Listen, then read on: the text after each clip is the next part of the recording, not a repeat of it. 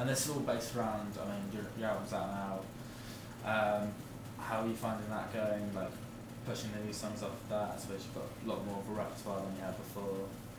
I mean, not really. I mean, we've been playing these tunes for many years now. Yeah. Many years live, and so all the kids that come and see us regularly, they sort of know what it's about. And can you get that?